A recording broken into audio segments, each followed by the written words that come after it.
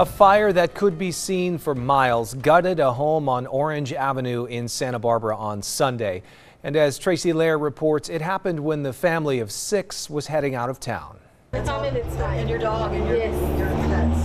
That's very important. Paulina Terrazas spent the day combing through the wreckage of her rental home.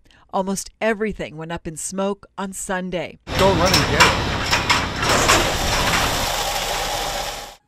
Since no one was home, neighbors at a nearby birthday party turned on their garden hoses until firefighters arrived.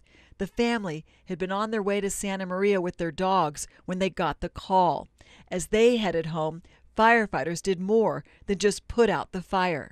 We were able to also find some very valuable mementos for the family during our salvage and overhaul operations and give some wedding pictures and some other important artifacts to folks. We try to do that to help them.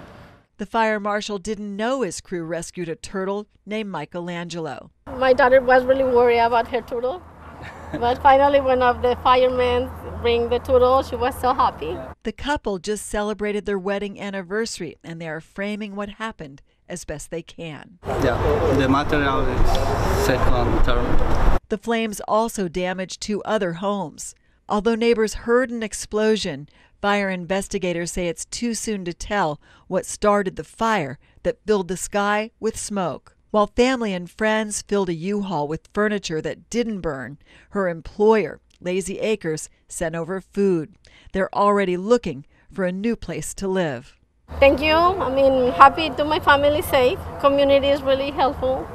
People on Lazy Acres, thank you very much. I love everybody. They just salvaged their wedding bouquet, and they also salvaged a lot of their children's art, as you can see here. You'll find a link to a GoFundMe on our mobile app and website. In Santa Barbara, I'm News Channel reporter Tracy Lair.